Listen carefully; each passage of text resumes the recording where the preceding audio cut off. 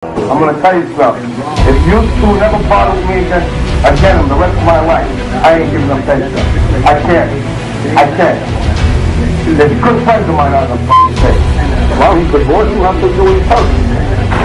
That's why I said to you before, you don't understand. It's enough for me that the boss is your boss. Understand?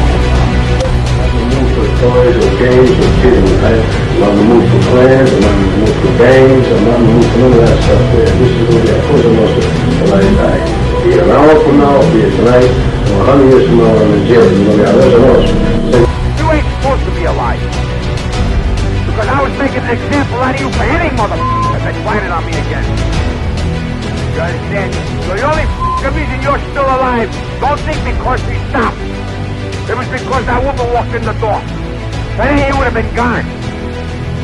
You weren't supposed to walk away no more. You me, and that was the worst thing you ever did.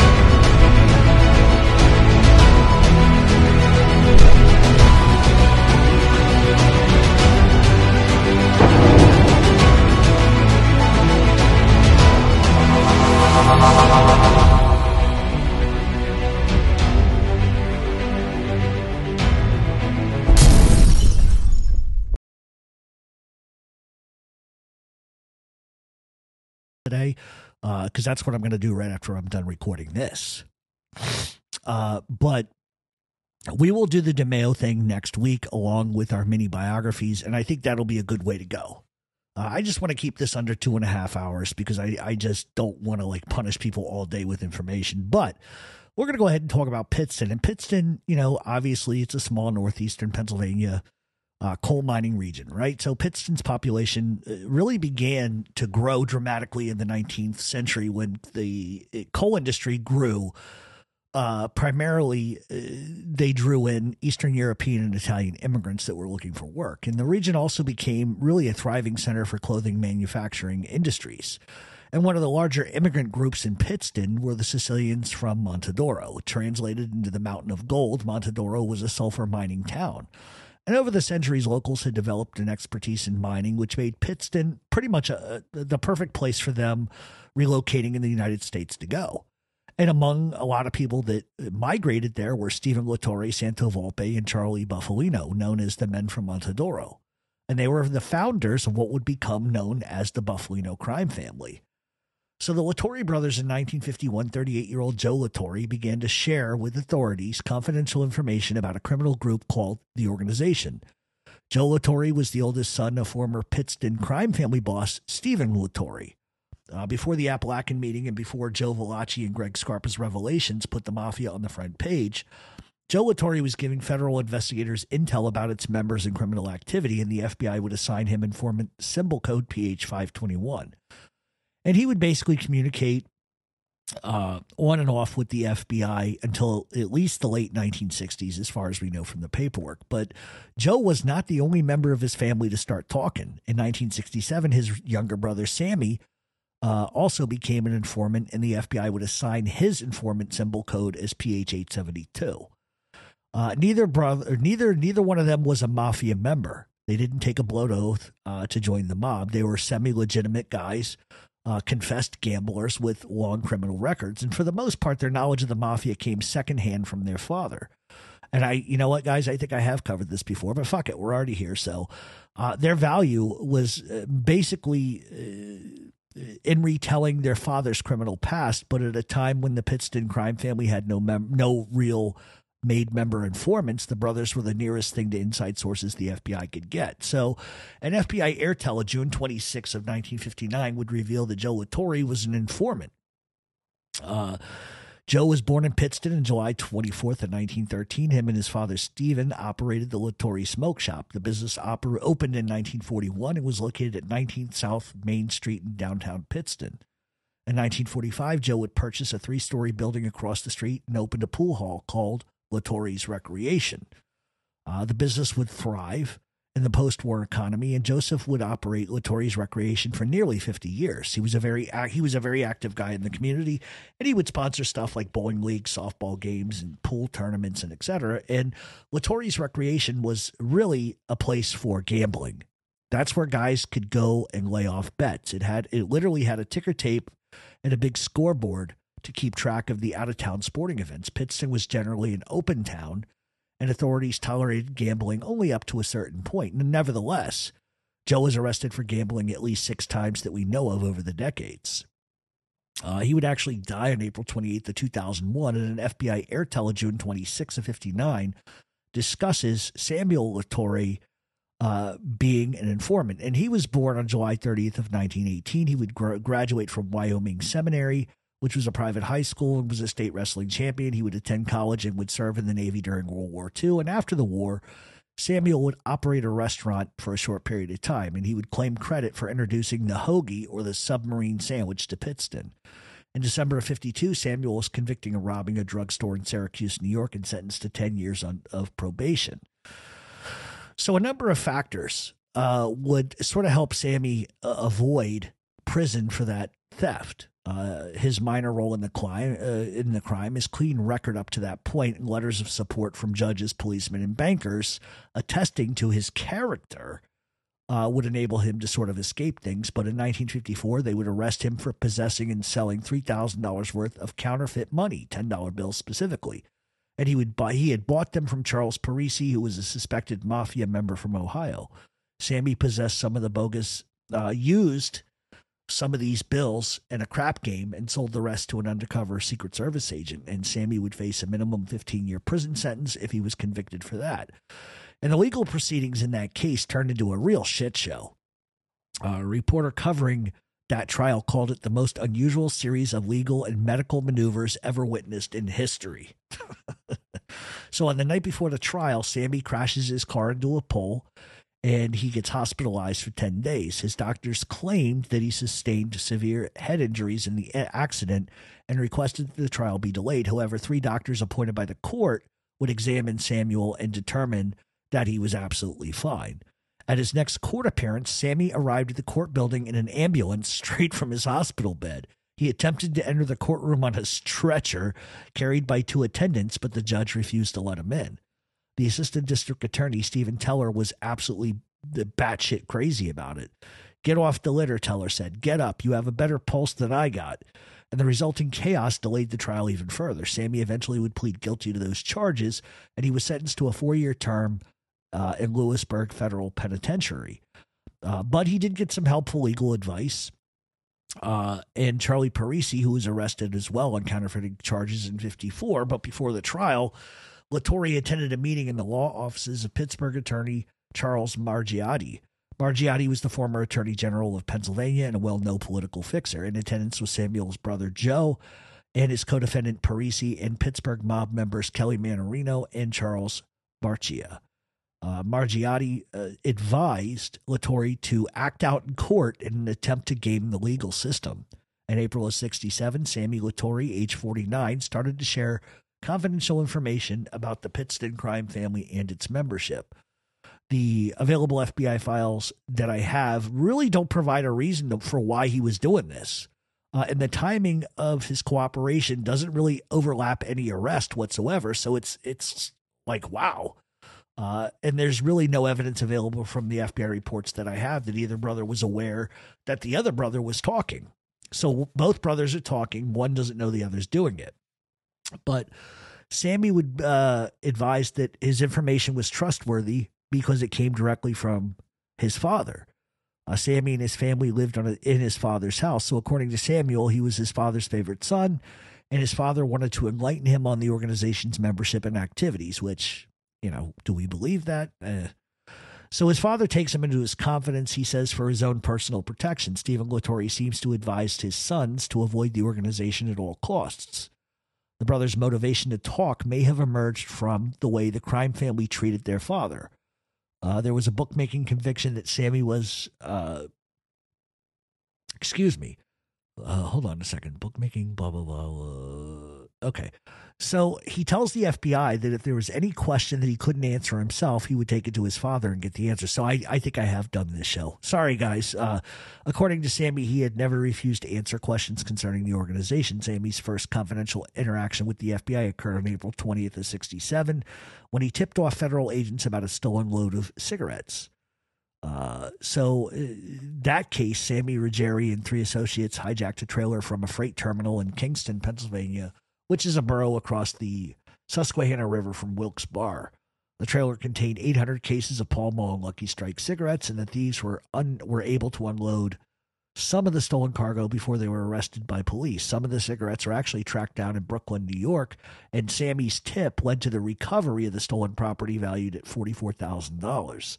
The FBI noted in its report that he provided reliable and valuable information. Like his brothers, Sammy Latore was repeatedly arrested on gambling charges, but he always escaped with a fine. And it's likely, as we know, no coincidence that the brothers, despite many convictions, never saw the inside of a prison again because they were cooperating with law enforcement. Sammy Latore would die on January 4th of 89. Latore, brother Stephen Latore was born March 8th of 1886 in Montedoro, Sicily. In 1903, at the age of 17, he settles in Pittston. He joins his father, Joe, who had relocated earlier. According to Joe Latore, his father, Stephen, started as a coal miner. In 1906, Stephen Latore fulfilled a promise and sent money for his Montedoro friends Santo Volpe and Charles Bufalino to join him across the Atlantic Ocean. Latore would support Volpe and Bufalino financially after they first moved to Pittston. They would later become business partners in the coal mining industry. As we know, Russell took over the complete coal mining industry in that area, but Latore admitted to his sons that he was a member of the mob. Latore, Volpe, and Bufalino were likely made members in Pittston. Charlie Bufalino was the uncle of later crime boss Rosario Russell Bufalino.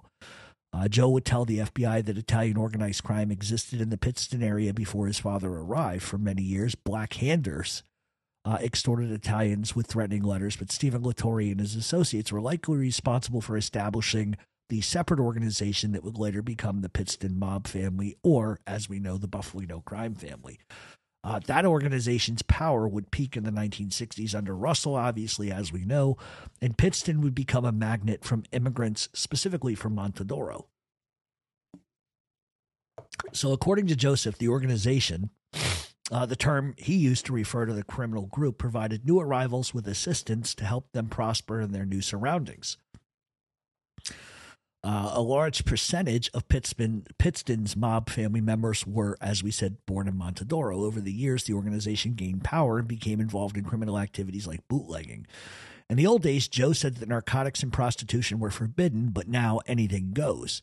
Western Sicily, according to Joseph, his father was head of the local mafia first, and that probably made him the youngest mafia boss in the country at the time. Afterward, Santo Volpe and Charlie Bufalino immigrated.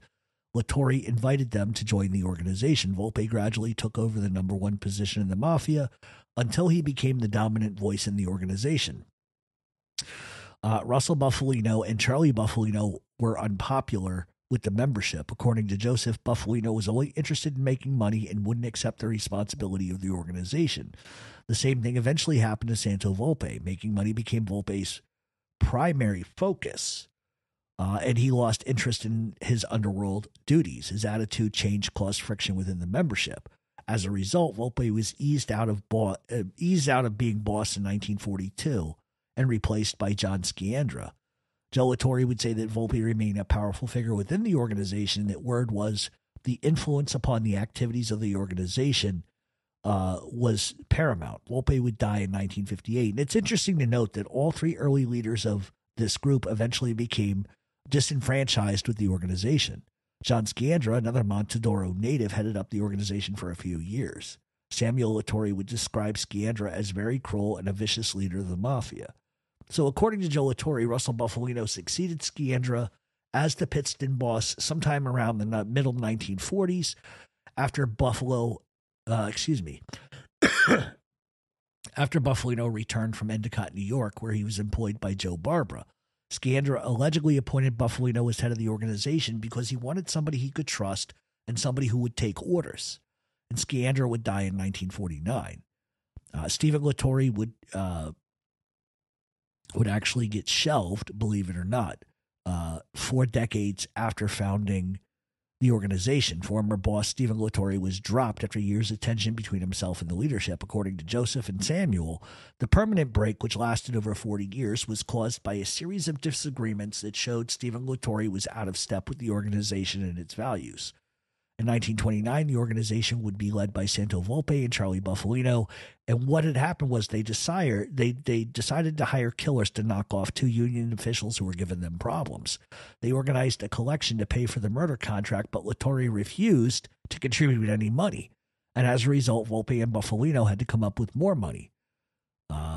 According to this FBI airtel that I have, Latore allegedly testified in court concerning a legal matter related to the United Mine Workers Union in Wilkes-Barre. Latore allegedly lost most of his wealth in 1929 as a result of the stock market crash, and to get back on his feet, he borrows a ton of money from Volpe and Bufalino that he refused to pay back.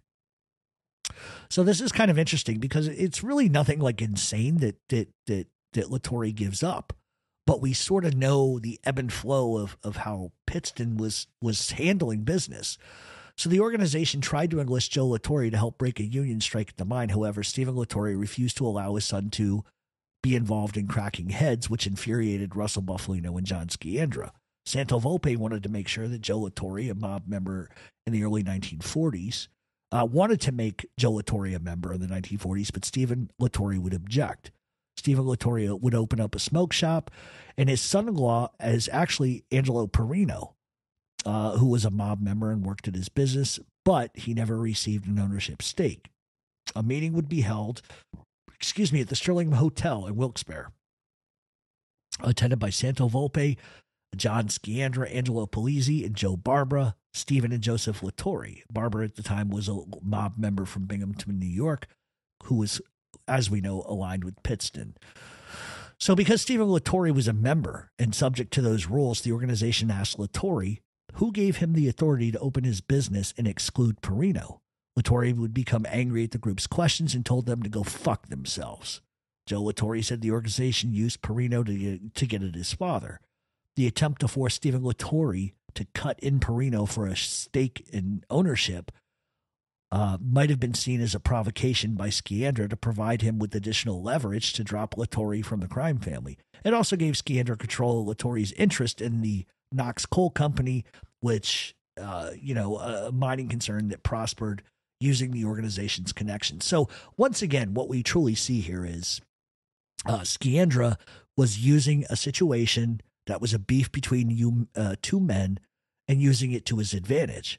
Oh, okay, Latore doesn't want to play ball. Fuck him. I'm just going to absorb his rackets. And we've seen this a million times in organized crime. This is no different. So after Stephen Latore gets shelved, Sciandra strips him of his ownership stake and allegedly used those proceeds to repay the money that Latore owed to Bufalino and Volpe. So in 1941, moonshine manufacturing became a very big thing. And state and federal liquor agents in 1941 raided a property that was owned by Stephen Latore's daughter Mary and her husband Angelo Perino. They would find a 1,500-gallon alcohol still hidden in a garage. Joe Latore and Angelo Perino were convicted of conspiracy and of the manufacturing and possession of untaxed alcohol. They were sentenced to short prison terms as a result. So Mary Perino and Samuel Latore were also charged in that crime, but were found not guilty. The final break with the organization occurred sometime in the mid-1940s. And in different debriefings with the FBI, Joe Latore would give a range of dates between 1943 and 1950 when they got out.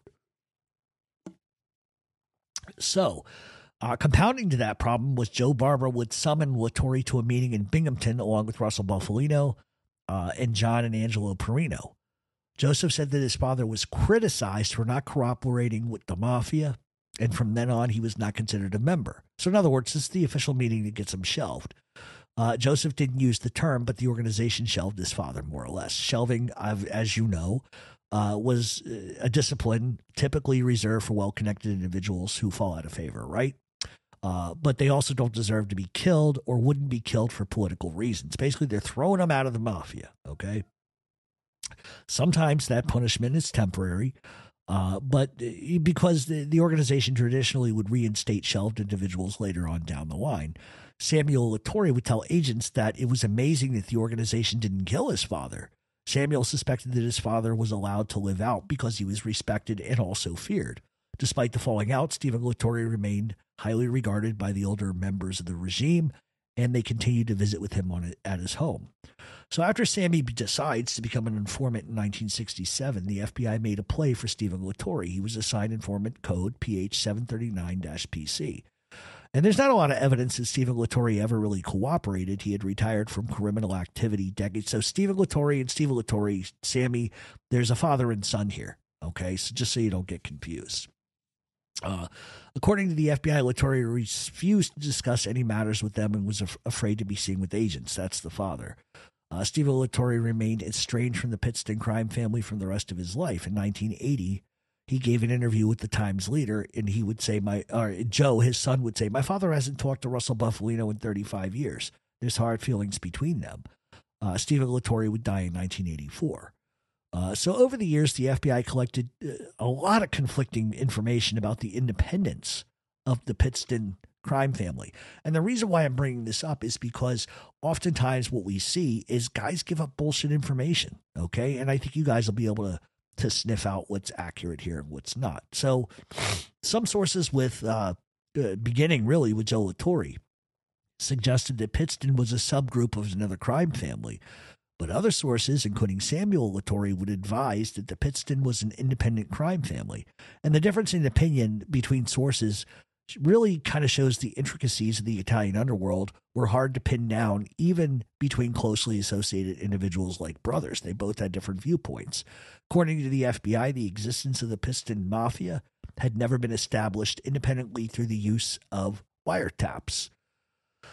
Mob members in Pittston or any other city had been secretly recorded by the FBI, categorically referring to the organization as a separate crime group to the FBI's satisfaction. The lack of hard confirmation left the FBI unwilling as late as 1969 to go on record and say there was such a thing as the Pittston Mafia.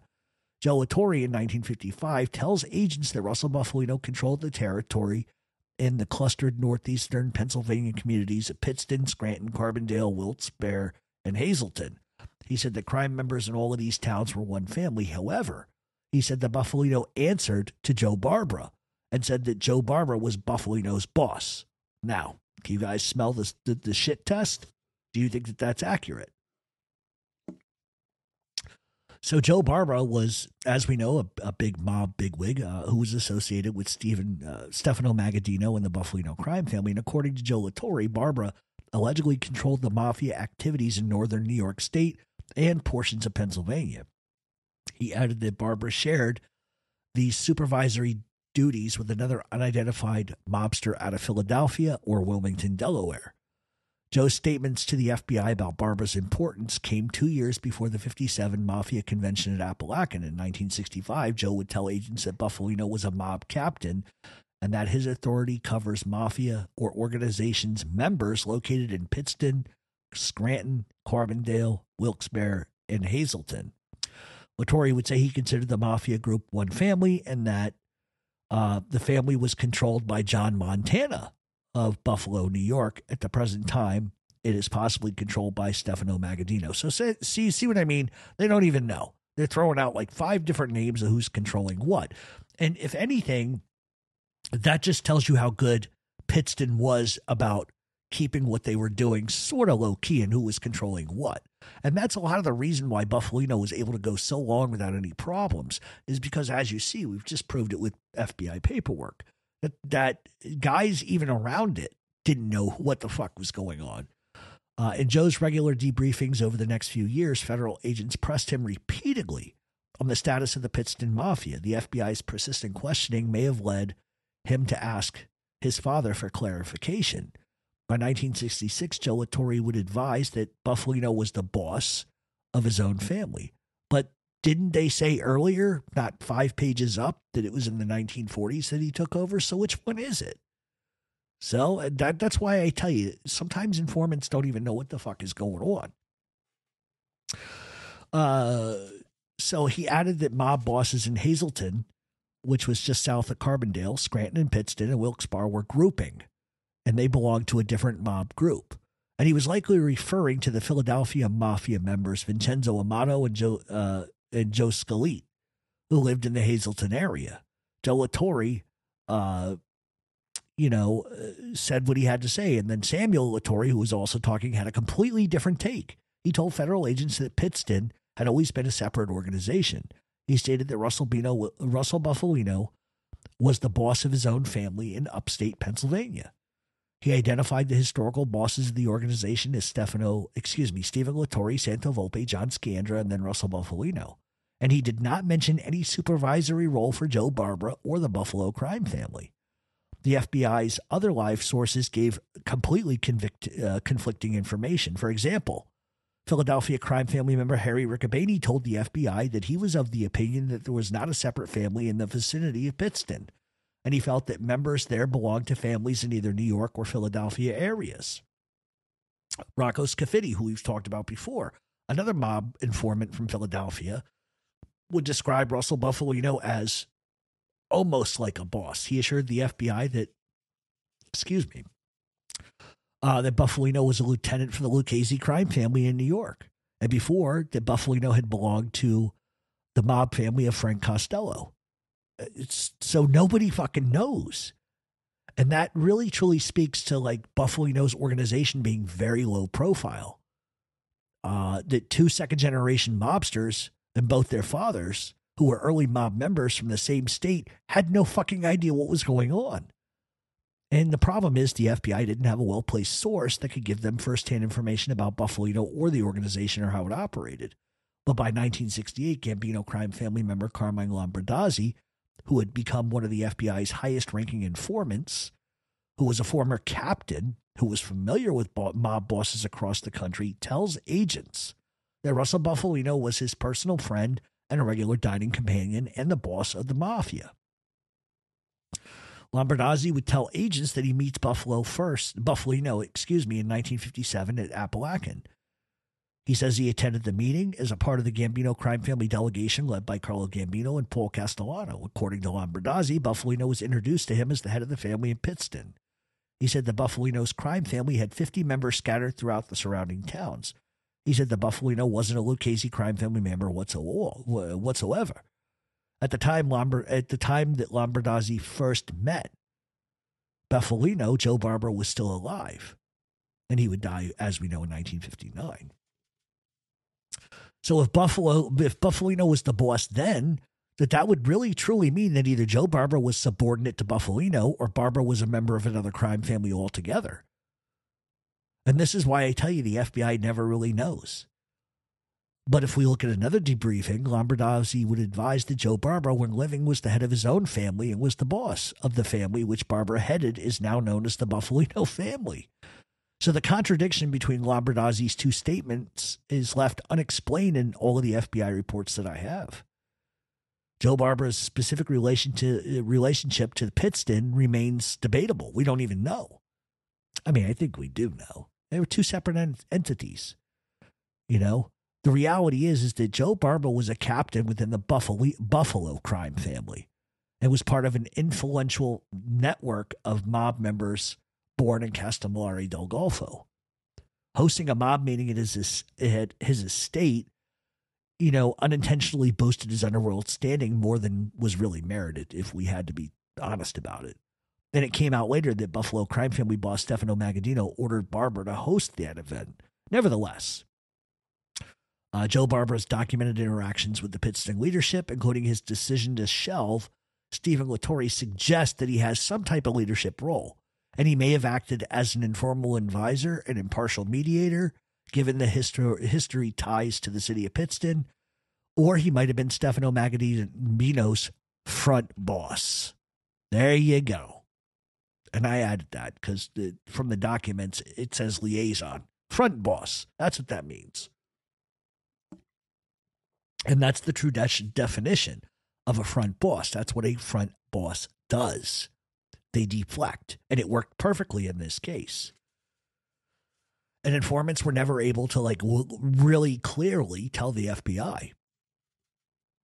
In 1955, Joe said that Russell Bufalino was the supervisor of John Perino. The Latore brothers rarely used the terminology found in other mob cities. For example, they never referred to La Cosa Nostra. Instead, they used terms like mafia or organization. Instead of capo regime or captain, they referred to supervisor. Perino headed up a group of mob members, including John Salvo, Samuel Cornetta, Rosario Montanto, Angelo Polizzi, William and Angelo Medico, Louis Consagra, Joe Contessa, Joe Scalite, and Angelo Sciandra. And Joe called Sciandra a stooge.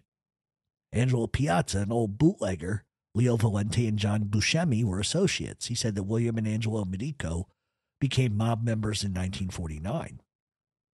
John Buscemi, according to according to Joseph, Dominic Nicolaimo was probably a member of the Mafia. He also suspected Modesto Laquasto, who was Bufalino's bodyguard, was involved in the Mafia too. In 1963, police would arrest Laquasto after raiding a card game that he operated. Joseph said that Laquasto was hurting for money. In 1958, Joe told agents that the police raid at Appalachian happened too soon because many guys hadn't yet arrived. Pittston area members at Appalachian included Russell Bufalino, Angelo Sciandra, Dominic Alemo, James Ostico, and Joseph said that he was surprised that Sciandra and Ostico were even there. He described Sciandra as a baby who hadn't grown up yet, and he was just a baby in the organization. Joe suspected that he was there only because he was the son of former leader John Sciandra. Besides providing the FBI with abbreviated history of the crime family's his most useful contribution was to identify Cosa Nostra members in the Pittston area, which makes him a fucking rat. So by the late or the mid, I want to say the mid-'60s, other sources had provided the FBI with a good breakdown of mob families in Pittsburgh and Philadelphia. But Pittston remained the only crime family in the state without a member informant. At the time, J. Edgar Hoover made identifying every Mafia member a primary goal of federal law enforcement. Using intel supplied by Joseph and Samuel Latore, however, it posed a dilemma for the FBI because they were non-members. And according to existing FBI guidelines, agents could rely on admitted member or confidential listening devices to verify an individual's membership. Otherwise, the FBI wouldn't officially confirm an individual's membership, regardless of how obvious it actually might have been. The FBI's rule was similar to the mob's rule that two members unfamiliar to each other had to be officially introduced by a third member before they could acknowledge their underworld status to each other. And that's a bullshit mob rule that never existed. I'm going to tell you that. There you go. Breaking the chains. But because of the lack of membership sources in Pittston, it made it impossible. And the problem is that federal agents would receive special dispensation from FBI headquarters to use intel supplied by the Latore brothers to compile their membership list. And between them, the brothers identified 39 current mob members, including their fathers and their brother-in-laws. Joe, the older brother, identified the majority, likely because he was more familiar with his father's former associates. And without their help, the majority of the Pittston crime family members would have remained unidentified. Samuel, for his part, would identify several mob members outside of Pittston, including new crime family members Carmine Ruggiero and Charles Paffume in Providence, Rhode Island. Samuel said that he knew Genovese crime family members Joe and Pat Pagano. The Pagano brothers, who owned meat and poultry wholesaling businesses, had connections to Pittston. When Sammy would travel to New York City to visit them, people would ask him about Russell. He concluded that Russell was a powerful individual within the Mafia. Samuel also identified Joe Guerra from Kansas City, and Guerra was the only mob member he knew from Missouri. So despite the proximity between Philadelphia and Pittston, the brothers were unable to identify any Philadelphia mob members except for Joe Girgenti, Joe Scalite, and Vincenzo Amato. Joe Latore's understanding of the Italian underworld was sometimes not even correct. For example, in 1955, he tells agents that Lucky Luciano was the overall head of the Mafia. Criminal activity that Joe would provide law enforcement was, more than interesting historical information. Throughout the 60s, he supplied the FBI with intel to target active Pittston mobsters. For example, he would tell agents about a mob-connected craps game that was taking place in Edwardsville, which was a borough that adjoined Kingston. Casper Giamento, Russell Bufalino and Associates Casper and Modesto Laquasto were supposed to operate that game, and according to Joseph, the local police chief was protecting the game. So the Pennsylvania State Police would then intervene and shut down the game before it even really got going, but the police chief explained that he thought that the game was for locals and that he didn't realize that racketeers were involved. And Joe would say that Cappy Giumento owned Tri-City Textile Company in Pittston. Bufalino would use that business as a front for his operations. Every Tuesday morning, Bufalino would meet bookies there and would, count up money and conduct criminal activities. Joe advised that Giumento needed money and might sell the business. Joseph would tell agents that Bufalino and his underlings were attempting to muscle in on Pittston bookmakers to grab a piece of their business. According to Joseph, bookmakers feared the new arrangement would only bring more attention from law enforcement. Cappy Giumento tried to chisel in on a card game in Pittsburgh. The rival card game operator resisted Giumento's attempt to muscle him out. Rather than let Giumento control the game, he closes it down. In another instance, Giumento ordered a rival bookmaker, Ralph Rostock, to stay out of Scranton. Giumento said the territory belonged to him. Giumento would tell Rostock that he had to pay him to operate in the area or else he would suffer the fucking consequences. Joseph would say that Rostock would close his operation as a result. Joe would then further advise agents about a dice game controlled by Russell Bufalino Associates operating in the showroom at the Ford car dealership in Taylor, Pennsylvania. In 1960, a guy by the name of Shiowitz would tell federal agents that Russell Bufalino's mistress had given him a Cadillac automobile. Bufalino had gotten into a physical fight with her ex-husband, and news of that landed in the local newspaper's front office and on the front page of the newspaper. Joe would say that Bufalino and his wife were now on the outs. He said that Bufalino treated his wife like a housekeeper. He reported that Joe Scalite and Bufalino operated the largest horse race betting operation in northeastern Pennsylvania, which was headquartered in Scranton, Pennsylvania. Joe Latore would further advise agents that Bufalino intended to finance the bookmaking operation of two well-known gamblers named Joe Picciolo and Pete Morgan. Joe would tell agents about a betting operation in Scranton run by George Lanzetta and his former partner Bernard Shiowitz, who was a boxer. Originally from the underworld as the embalmer, Lanzetta, known as the embalmer, Lanzetta was originally from Boston. Bookies would give percentage to Lanzetta and Shiowitz for the privilege of betting with them. Every Monday, Shiowitz would meet with Bufalino and Cappy Giumento to provide them with their cut. Joseph would further tell agents that Bufalino wanted to sell a parking lot he owned in Pittston for $7,000. So in 1980, the Pennsylvania Crime Commission would issue a report on the Pittston crime family containing confidential information furnished by Joe and Sammy Latore. Afterwards, in an interview with the Times leader, Joe Latore complained that report is a disservice to young professional Italian Americans. There are plenty of good Italians. This isn't going to do any of them any good.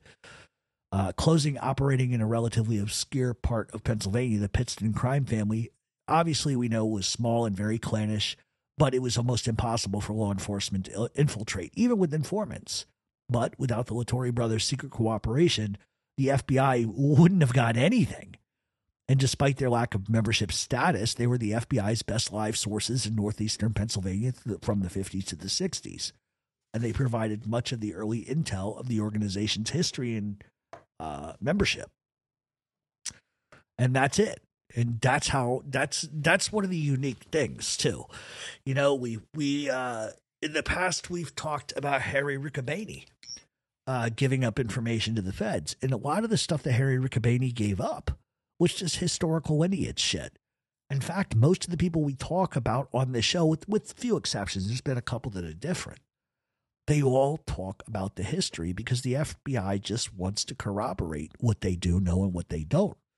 But one of the reasons why Russell Bufalino had such a longevity, such a long drive in organized crime, is because the FBI was unable on every level to get a made member to talk. And really, in the history, in the annuals of organized crime, if we really truly look at this, the FBI was never able to touch the Bufalino crime family. They were never able to touch them. Never.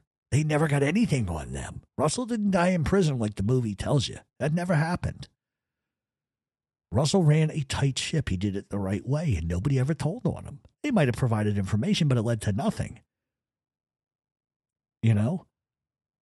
And a lot of people don't know this. I've said it before, but when Russell Bufalino was getting old and ready to retire, one of the things he told the mob commission and what he agreed to was that the Pittston Mafia would die out.